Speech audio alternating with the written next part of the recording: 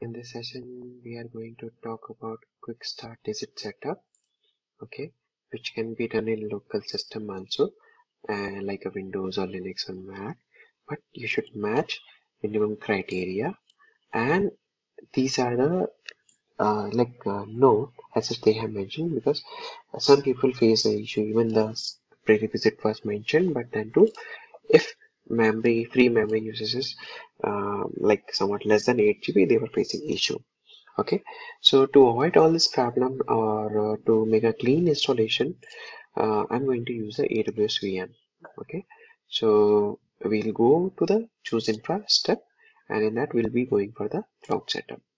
Okay, before installation, we should know a basic about the Terraform.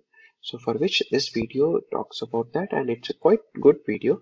And in our system, we should have at least these things installed.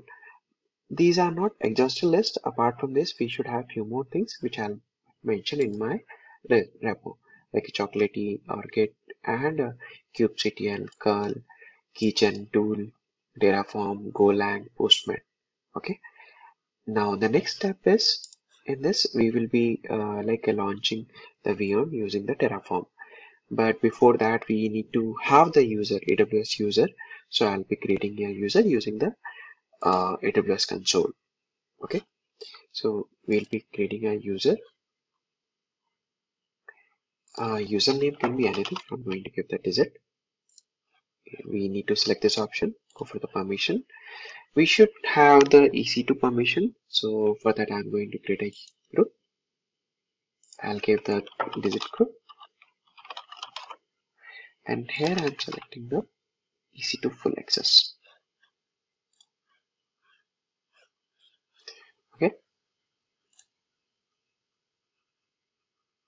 One more time. Attach policy. Yeah, this one. We can verify this part. Tag review. Great user. Once the user gets created, you get an option to download. So I'm downloading this file, and as it's CSV, we can open in the Visual Code also. Okay.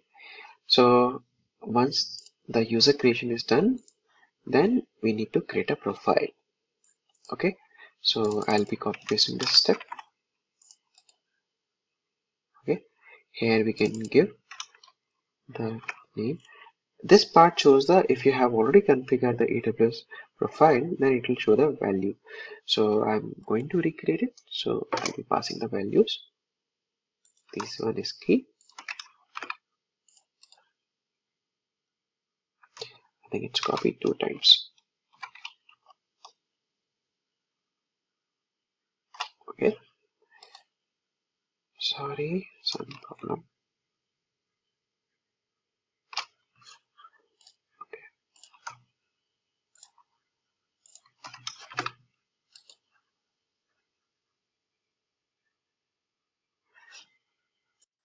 Okay, next. We should select the AP South one. If it's not mentioned, you need to write it. As it's already there, so I'm going to use the same. Next is output format text, this one.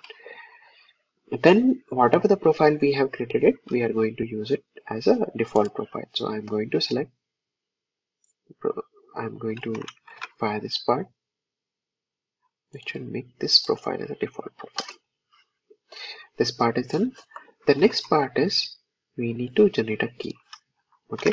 So again, for this, I'll be using the window utility. Okay. We can give, I'm going to give the same folder path. Okay. Sorry, some mistake is happening. Okay. Nothing has a passphrase. So it will generate 2 files. So this is my public key. Again, I'm going to use in the next session. Okay. The next part comes is we should clone the repo, which we are going to install it. So again, that part is mentioned here. So I'm going to copy and paste the same command. So it will copy. The next part is like doing the execution. So that we are going to do in next session. That's all for this. Thank you.